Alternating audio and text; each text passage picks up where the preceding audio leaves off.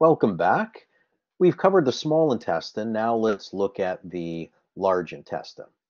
Um, it extends from the end of the ileum to the anus. Remember, duodenum, jejunum, and ileum. That's the part of the small intestine. So duodenum, jejunum, and ileum. And the parts of the large intestine, the largest part is called the colon. I'll introduce you to and show you the cecum as well as the rectum, which is the last part of the digestive tract. So in the middle, this is where the small intestine would be. So here is the end of the small intestine called the ileum, and here's the beginning of the colon. But this portion of it right here is called the cecum. It means blind pouch. Extending off the cecum is the appendix. It is lymphatic tissue. There's bacteria, good healthy bacteria in here. There's antibodies, there's B cells in here. It's part of the immune system. It also prevents people and helps to prevent against colon cancer. So here is the ascending colon going up. Remember, food's going this way. Then it makes a turn. You got the transverse colon going across, and then you got the descending colon going down. So that's a big part of the picture frame. Ascending colon going up, transverse colon going across, descending colon going down, and then this little curve, like the curve of an S, is the sigmoid colon. There's the sigmoid colon. And the lower 6 inches right here, that is the rectum. Now the turns right between the ascending colon and transverse colon, they call it the hepatic flexure because hepa is liver, that's on the side of the liver. And on the other side, where the spleen is, they call it the splenic flexure. That's this curve. The other name for splenic flexure is just left colic flexure. And then there's a right colic flexure. They have interchangeable names. I like hepatic flexure and splenic flexure because that's where the organs are. Some people like to refer it based on the side of the body, a right colic and a left colic flexure.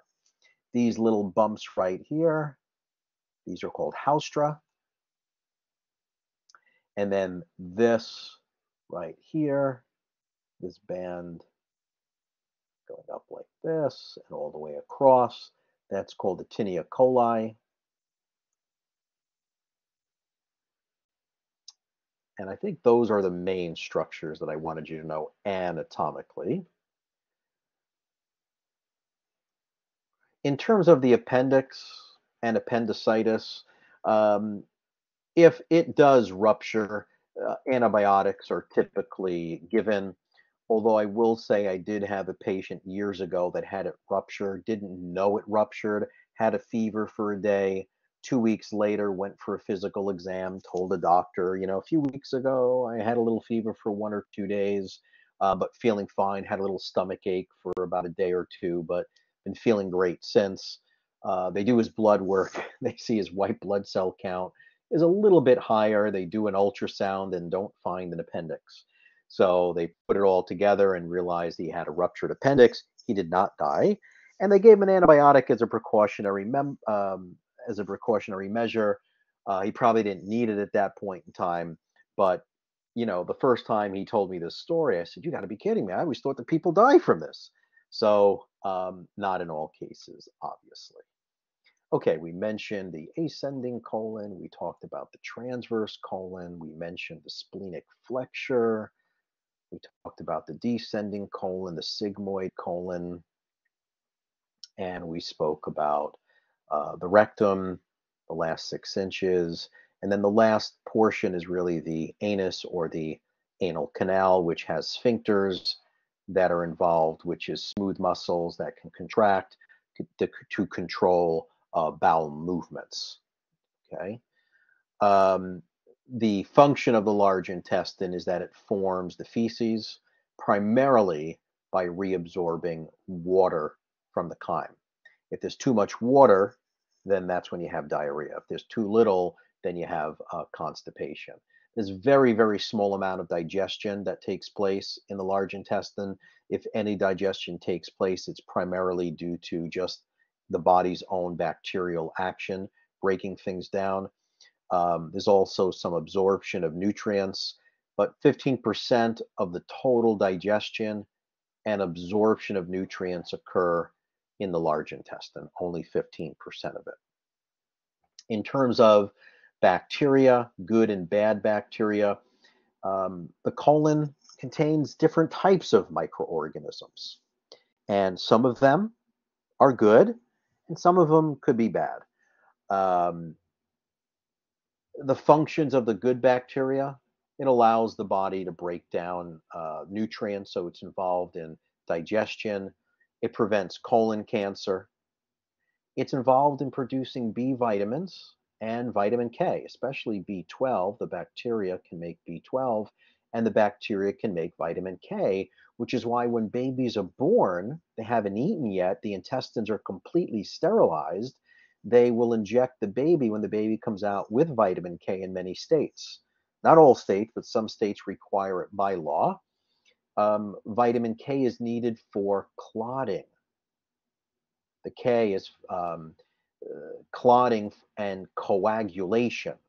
Vitamin K, vitamin K helps with clotting. If you can't produce K, you're going to have clotting issues. So if a baby's environment is sterile, there's no bacteria, and they can't produce vitamin K, if birth was traumatic and there's internal bleeding, the baby can't heal and clot properly. So they inject the baby with vitamin K. It's controversial. Some say you should, some say you shouldn't. Some say it leads to um, jaundice and the baby having to go under the infrared type of lights to help with the breakdown of blood cells. So it's kind of one of those hot topics today. Dysbiosis. That's when you have more bad bacteria than good, and it can result in bad breath or halitosis because the bad bacteria are releasing different gases.